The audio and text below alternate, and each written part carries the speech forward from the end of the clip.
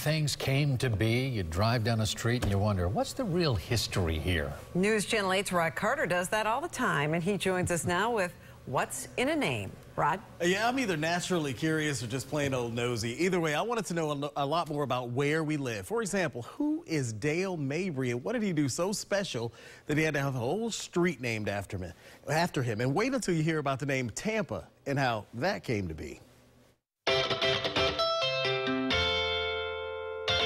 We love the beauty of Tampa Bay, from the sunny skies to every clap of thunder and magnificent flash of lightning. Tampa is stunning. It's rich in history. We love to brag about it to the world. But what the world and even some natives may not know, Tampa really isn't Tampa at all. And as you think about trying to say Tampa with an N, it's really difficult. It turns out the true original name of Tampa was really Tanpa with an N.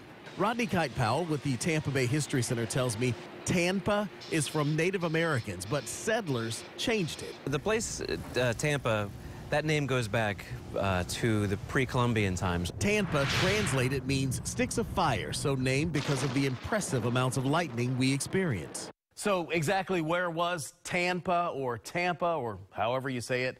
Well, it probably isn't where we are today. But the real thing is it may not even been here. It may actually have been in Charlotte Harbor. There was a shipwreck survivor, a guy named Fontaneda.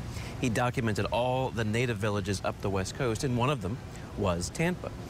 We think it was here, probably where Safety Harbor is. Tampa also had another name. They called this area the Bay of the Holy Spirit. The city as it sits now was born out of an old military post, Fort Brooke.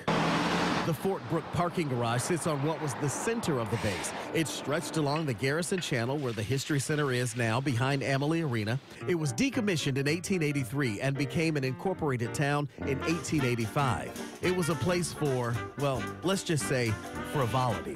Tampa was a place that people came to misbehave, and if Tampa was too restricted for you, then you went to Fort Brooke. So Fort Brooke was for the people who wanted the least amount of kind of law enforcement and supervision. And if Fort Brooke and Tampa were the playground for the common folks, then Temple Terrace, just a few miles to the north, was the field of dreams for the rich. More upper crust type people. In 1911, the sprawling 6,000-acre area was a winter hunting preserve for the wealthy Potter Palmer family from Chicago.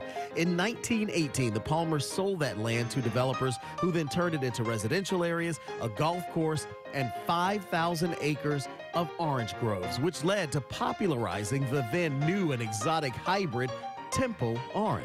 The groves, the largest in the world, in 1922. It's all about fusing Florida's love affair with citrus with, well-to-do pursuits like golf. So there's the Golf and Country Club, and it's really, meant to be a kind of, a community of well-financed individuals. That country club, well, the building still exists. It's now Florida College. And another person heavily involved in the foundation of Temple Terrace is Maud Fowler.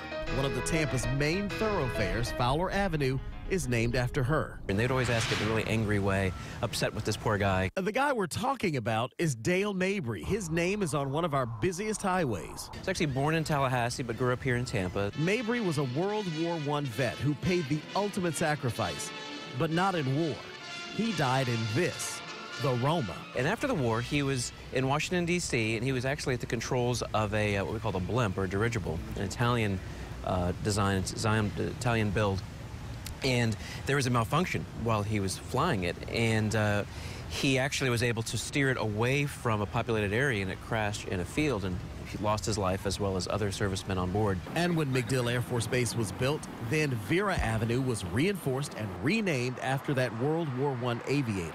Being one of the kind of early fatalities in, as a test pilot, he was honored. The Howard Franklin Bridge is another road that people love to complain about. Some even call it the Howard Frankenstein because of all the traffic. Well, Howard Franklin was someone who paved the way for transportation in our area. Pretty prominent citizen. He owned the Pioneer Tire Company and kind of service stations in the area. He also served on the road board for the state. And helped bridge St. Pete and Tampa, a city with a lot in a name that really wasn't.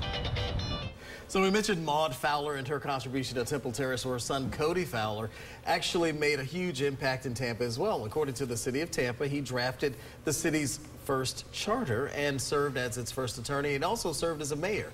It was actually the only elected office he ever held. That was in 1928. Of course, you could read a lot more about Tampa's history, Temple Terrace history, by going to the Tampa History Museum. I'll know so much more when I drive down those streets now. It's very interesting. And it's the Howard Frankland with a D. Franklin, That's the other yeah. thing people always Yes. miss. I feel like there ought to be a test afterwards. Maybe on WFLA.com. Just fill in the blanks. Come by my desk. I got a whole test for you. Right, good thing you should bring that up, because Thank in you. 2 minutes, Rod